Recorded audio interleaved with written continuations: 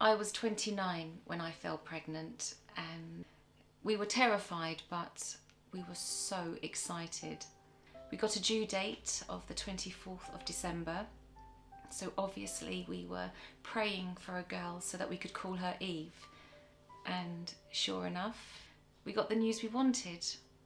We were having a little girl. We got some news we weren't expecting as well though. Eve was going to have some very serious conditions. Eve was induced early, but we kept the name because that's what we called her when we spoke to her. When we found out there were no treatments or medication that would work, we knew straight away that we wanted to bring Eve home just to spend Christmas with our baby.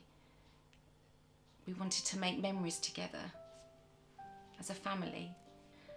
The hospital staff worked so hard to look after our little angel, but it just didn't feel right. It was only because we were referred to Rennie Grove that we were able to bring Eve home and we could be together.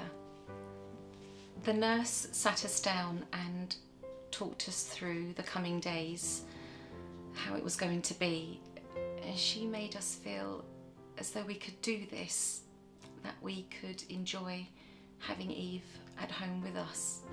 She told us that we could call Rennie Grove literally at any time. Didn't matter, it was 3 p.m. or 3 a.m.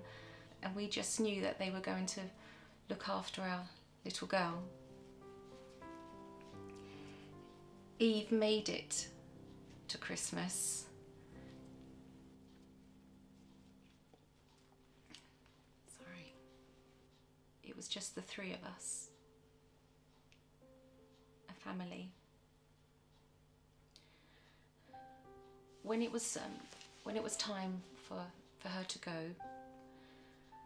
the nurse talked to us and reassured us. She looked so peaceful.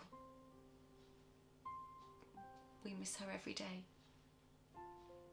I want to thank Rennie Grove for looking after our Eve, for looking after us, and